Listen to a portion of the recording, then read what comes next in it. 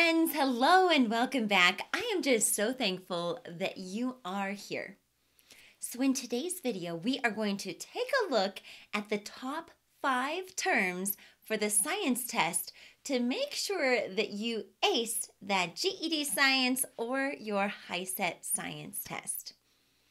Now friends, if you're new here, welcome. I encourage you to click that subscribe button.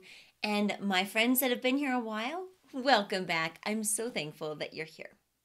Our first word is hypothesis. A hypothesis is an educated guess about what you think will happen in an experiment. For an example, if I water my plants more, they will grow faster. Let's hope so.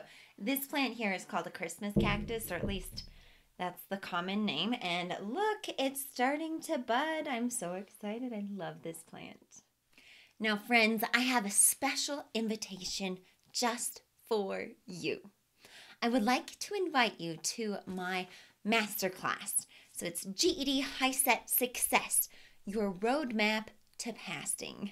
And this is a free webinar where it's going to be on Zoom, interactive, lots of fun. We're going to cover the key differences between the GED and the HiSET.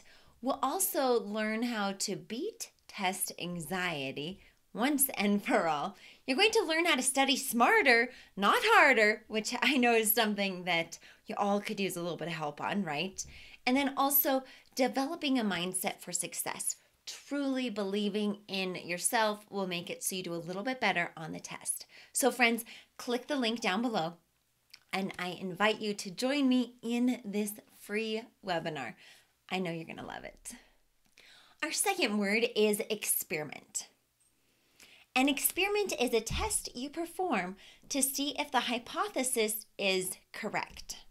So an example could be, maybe I had 2 plants just like this, and one I watered extra and one I watered just normal. And then after a month, did the one plant grow a little bit more? That's experiment. Our next term, variables. Variables are the factors in your experiment. Independent variable is what you change, and the dependent variable is what you measure. So I really want you to think hard about that independent variable. Notice how it starts with an I. That's because that's what I change. Independent variable, I change. Conclusion. The conclusion is what you learn from your experiment after analyzing the data. So if I had a ruler, I could measure and see how well my plant is growing compared to my other plant that I'm not watering as much. Theory. A theory is a well-tested explanation for observations that have been repeatedly confirmed. All right, enough with the plants. We have the theory of evolution.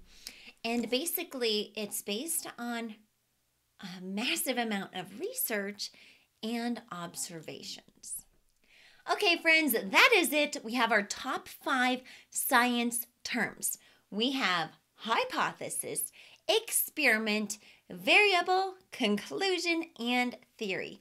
Definitely make sure that you know these words because as you're taking the test, they will assume that you know these definitions.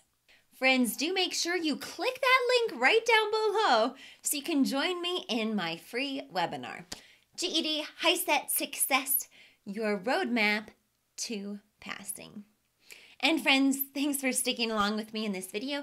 I believe in you. Make sure that you believe in yourself too. And I look forward to seeing you in that interactive webinar very, very soon. Okay, peace, my friends, and God bless.